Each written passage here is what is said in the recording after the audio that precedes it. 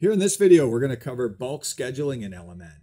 And in this particular video, we're going to cover bulk scheduling as you'd use it for weekly services. So stuff like mowing or maybe bed maintenance, even if it's every other week, but regular recurring services. If you're looking on bulk scheduling for things like irrigation startup and shutdown or fertilizations, we're going to call those scheduling for irregular services. It's a different video.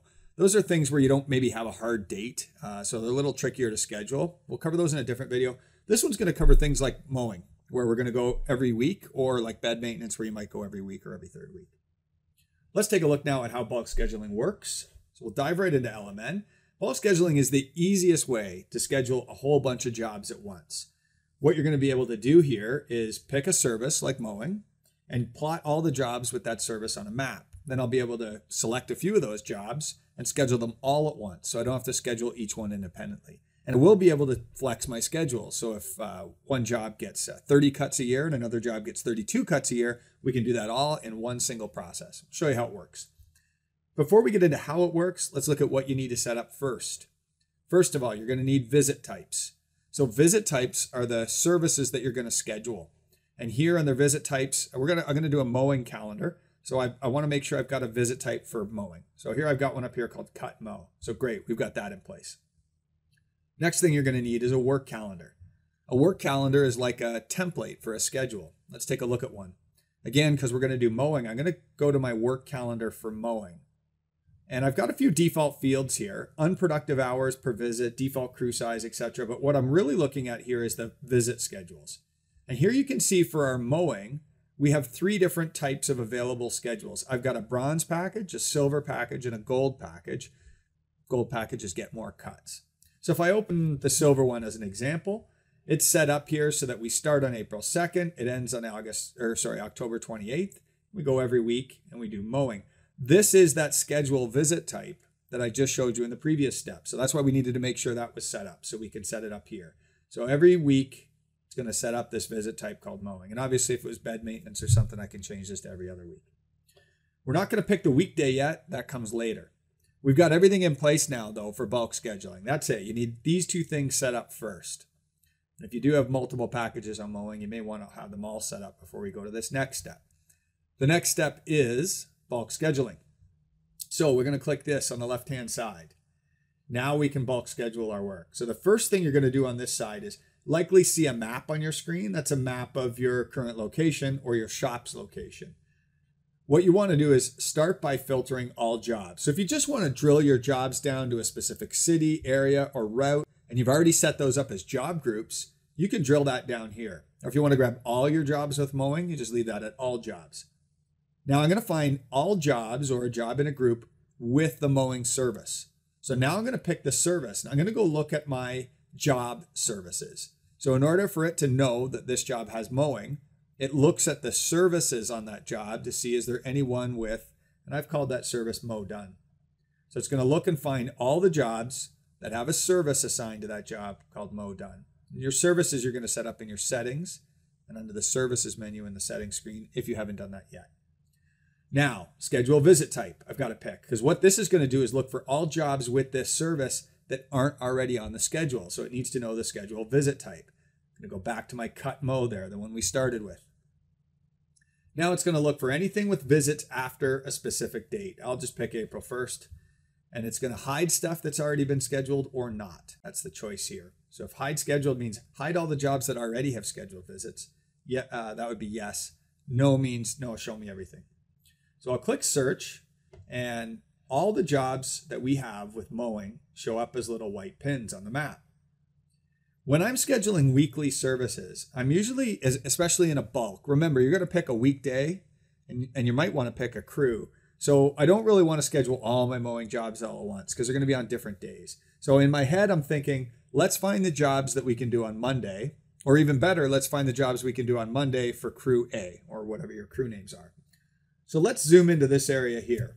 So we're going to hit Control and we're going to zoom in with our mouse. You can also zoom in with these buttons down here. I'm going to select these jobs here as my mowing jobs for Monday. So in order to select them, you can click the points.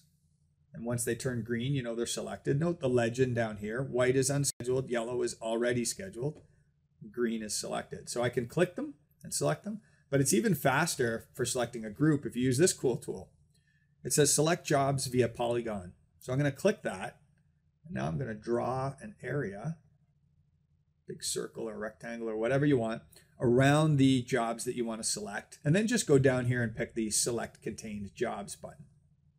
Once all these jobs turn green, great, they're selected and you're ready to schedule. So now I'm going to go down here and say schedule selected jobs. If you want to unselect a job, you can either click it or you can choose the minus button over here. So I'm going to go set schedule. We're good to go. And now I can see all my jobs here. Now, in order to schedule the jobs, I have to pick a task. And the reason I have to pick a task is that's what the estimated hours are assigned to. So when it schedules, it has to calculate roughly how long we're going to be there. So it needs the task to do that. Now you can go through each one of these jobs and pick the task. That's a heck of a, I click faster. If you go up task name contains, and you don't have to type the whole description, but if I just type Mo and then I click off it, it'll go find any task with Mo in it and automatically select that one. So that just made it a lot faster for me. I've automatically selected most of my tasks. For this one, I had it called property maintenance, so I had to click that one manually. But that was a lot easier than clicking them all individually. Now, next thing I got to pick up here is the visit schedule. So what are we scheduling? So what do I want to do? And I may have some jobs with bronze, some with silver, some with gold. So I'm going to pick the one that's most frequent. If I just take a look back here, most of my jobs here have 30 visits. So I'm going to pick the silver, the 30 cuts. Now right here, what it's going to do is highlight in red the jobs that have a different amount of scheduled visits than my schedule has cuts. So here, Tudor Park, for example, it was estimated or set up for 31 visits, but I'm trying to add it to a mowing calendar that only has 30 cuts. So it's highlighting this in red. So these red ones are the ones you want to fix. And all I need to do to fix them is realize that, okay, this job is 31 cuts. So I'm going to go over here and I'm going to assign that to my gold package because my gold package is 31 cuts. And I'll do the same for this and this and these two here. Great. Now these are all not red, which is really important. That means my estimated visits in my task match the scheduled number of visits I'm about to schedule. Next up, we want to pick a manager. So if you can assign a manager, that's great. If you don't need to assign a manager, that's okay too.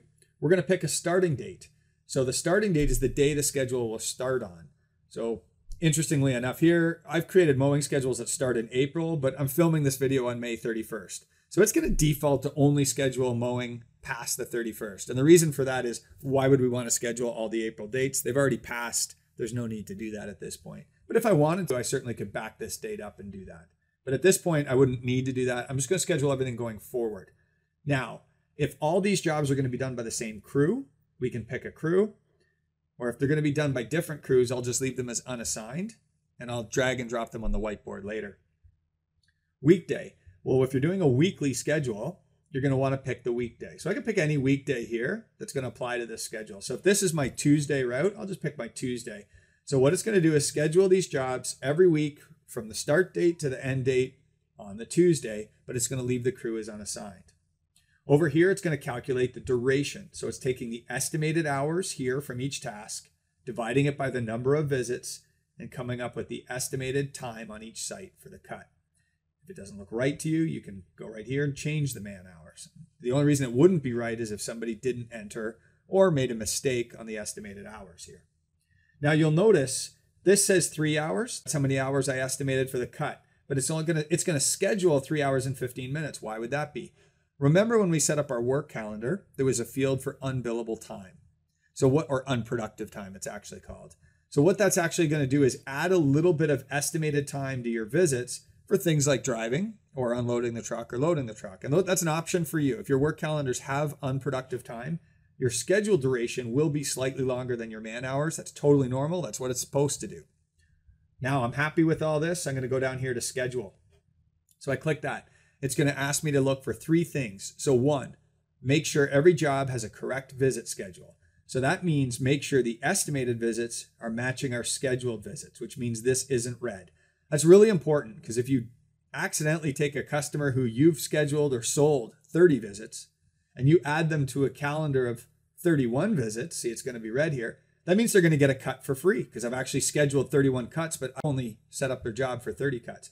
So you really want to make sure that you're applying the right visit schedule to each job. Do that carefully. Next, make sure your crew has been assigned correctly. We did that.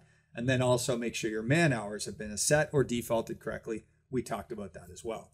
When you're ready to go ahead, type confirm, then hit continue. And it'll think for a couple of seconds. And then right now, I just scheduled 312 visits in just a couple of seconds for 12 different jobs for my entire year. So it basically built my mowing calendar out for the entire year. So now if I go to one of those jobs, anyone will do. And here I've got Misty Park, and I open up that one. And I go to the schedule. You'll see I've got a schedule created for mowing 30 cuts. If I go to the details, all 30 visits for that time period have been scheduled. Well, in fact, this one's only 26 visits, and the reason being, again, because we only started the schedule in May. Again, we didn't schedule all that April stuff.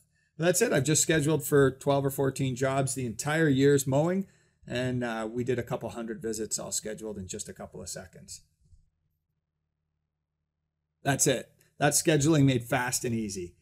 If you got any questions, be sure to hit us up on live chat or visit golmn.com/help or email us at advice@golmn.com. Or if you got questions about scheduling things without a weekly schedule, things like cleanups or fertilizer, then make sure you check out the video called Bulk Scheduling for Irregular Services. Thanks for watching. We'll see you in another video.